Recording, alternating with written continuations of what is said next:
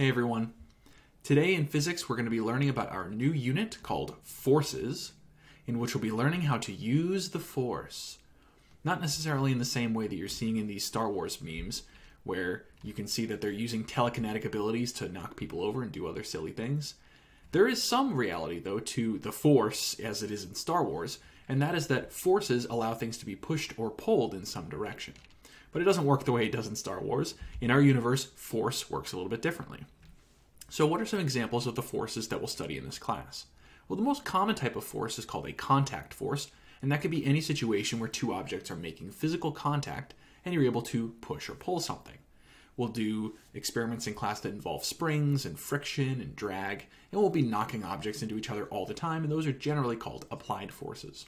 But then the weirder parts of physics are when there are forces where two objects don't need to be touching in order to interact. For example, magnetism, electricity, and gravity. So what are the concepts that we need to get started in this unit? Well, we have to become familiar with a little bit of physics vocabulary as it relates to forces. So I'm going to show you a table of information here. I'll tell you about the four properties we're going to be discussing today, the symbol for each of them, what it means, the definition, and of course the unit that we measured in. The first one is force, obviously. The symbol for a force would be F, usually capital F, and it's defined as a push or a pull applied to an object. The unit that we measure force in is the Newton. You can probably guess what that's named after. It's named after Isaac Newton, the famous scientist. So that's force. You'll need to know a lot about those because the unit is called forces. You'll also need to know about mass, which you may have already learned about in the early parts of the year in physics. Mass is symbolized with the letter M, and it means the amount of matter in an object.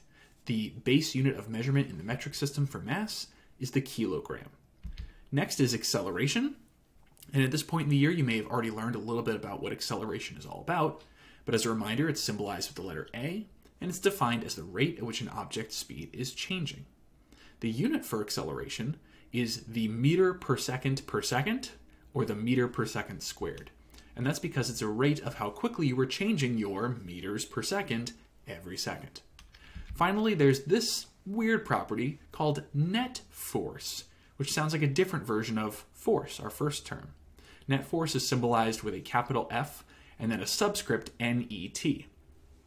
This is defined as the total or sum of all of the forces being put onto an object. And again, because it's a type of force, it's measured in newtons. We're going to talk a little bit about what net force means on the next slide. Let's imagine that we're looking at a grassy meadow, and someone puts a cardboard box on the grass. Then imagine that a mischievous cat comes up and pushes on the box.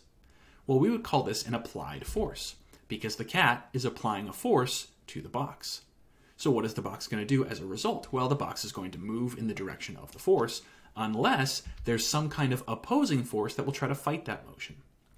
So think, what kind of force exists that could cause that box to not go as fast as it normally would? Well, friction is something that we encounter every single day as we move around and touch objects. And in this case, friction between the box and the grass beneath it is what's going to oppose the cat's push. So these two forces, the applied force and the opposing force, and by the way, opposing means it's in opposition to, it's against, it's rivaling the applied force. It's going to fight it and make it smaller. So these two forces are going to fight. And then the winner gets to determine where the box is going to go. So to talk about these two forces fighting, which is not a term we typically use to describe forces, we talk about what would happen if you put all these forces together in a net and you allowed the net to move in whatever direction the winner determined. Well, the winner in this case is going to be the cat, because the cat is stronger than friction. And so the net force, or the force that we would get if we put all the other forces in a net and watched where the net goes, the net force would be to the right, because that's where the stronger force is pushing. So that's kind of how you can think about the term net force. It's if we put all the forces together in a net, where would the net go? Now there is a formula to help you calculate the net force on an object. It's a pretty simple one. But first, just a reminder what net force is. It's the sum or total of all of the forces on an object. So here's that equation. The net force is equal to the applied force minus the opposing force. So is that what you're going to have to write down if you're ever doing a calculation? Well, no, that's too long, so let's shorten it. This is usually how you'll see this equation written. Net force, or Fnat, is equal to applied force, or Fa, minus opposing force, Fo. Now, it doesn't really matter which type of force you put in which position there, the yellow or green. They could probably be switched out and you'd actually end up getting the same answers. We'll see that later on. But why would it be important for us to calculate the net force on an object? Isn't it more important what's actually happening on either side? Well, no, because it's actually the net force on an object, not any of the other ones, that will determine how the object behaves. So that box is going to move according to its net force, which is why it's worth calculating. So here's an example of a problem where you might want to calculate the net force. Anna's parents want her to do chores. Lame. Dad pulls her toward the dirty dishes with a force of 45 newtons. Mom pulls her toward the full garbage can with a force of 55 newtons. What is the magnitude and direction of the net force on Anna? So this question wants to know the amount of force, that's what the word magnitude means, and they want to know in what direction will she be pulled. It's a pretty easy question, but let's make sure we can set up the formula correctly to analyze it. Here's the force that Dad is pulling with, 45 newtons towards the right. Here's the force that Mom is pulling with to the left. And here's our equation. The net force on Anna is going to be whatever the applied force is minus whatever the opposing force is. Now you can probably tell pretty clearly that Mom is going to win, so let's just call her force the applied force, and we'll call Dad the opposing force.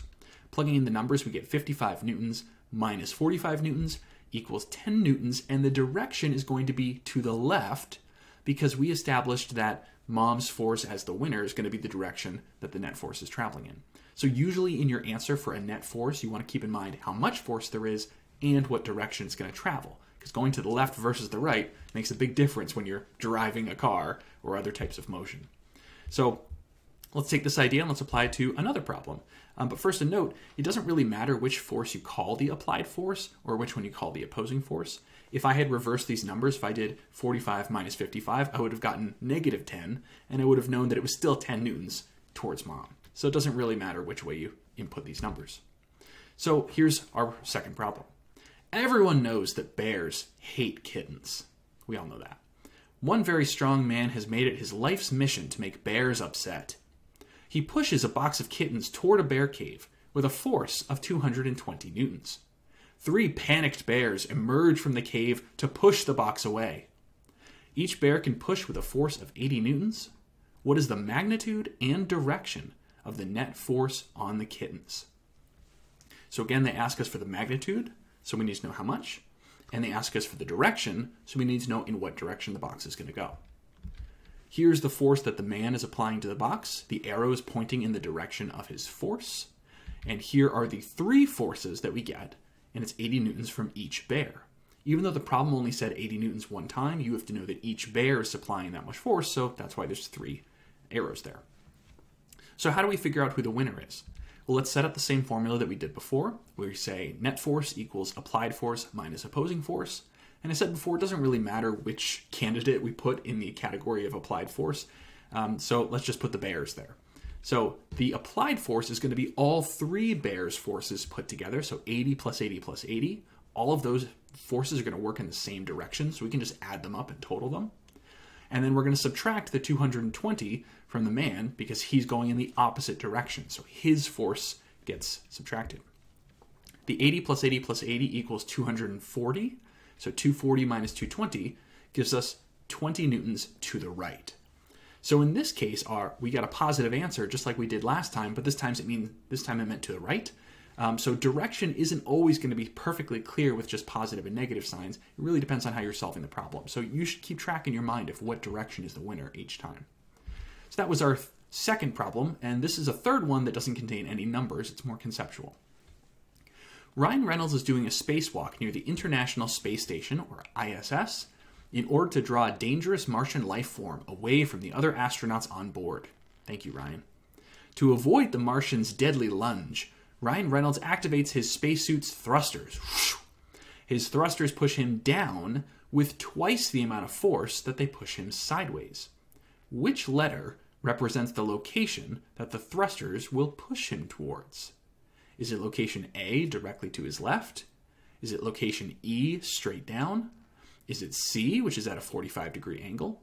Or is it B or D, which are kind of in between those options? The correct answer is option D. The double jets that he's got pushing in the upward direction are going to actually push him in the opposite direction, downward. So those two on top would push him towards location E. But then there's also that jet to the right, which is going to end up pushing him to the left. That's Isaac Newton's third law of motion, which you will discuss in a future video, that says every action has an equal and opposite reaction.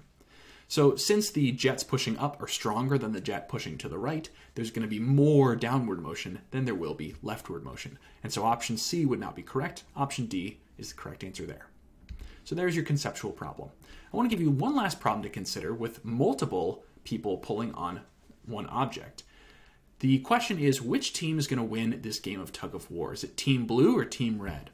Well, obviously it depends on how strong each of these people are. So let's assume that at the moment we begin the tug of war game, these are the forces that each of these candidates is putting out. So which team is going to win? Well, it depends on who's strongest, right? So out of these numbers, I see 51 is the biggest number. So the woman on the right is exerting the strongest force on the rope. So wherever the rope goes, that's who's going to determine who wins. And she's the strongest, so I'm guessing Team Red is going to win. But let's actually do the analysis and make sure. Here's our work.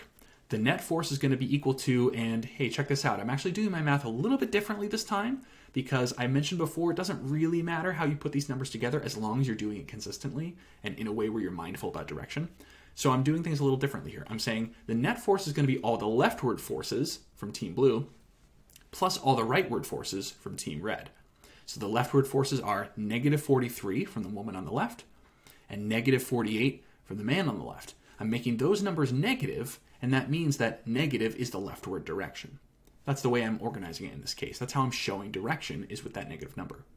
The rightward forces are 51 from the stronger woman on the right and 37 newtons to the right for the guy on the red team. So the leftward forces total up to 91 to the left, so I'm calling it negative 91 newtons.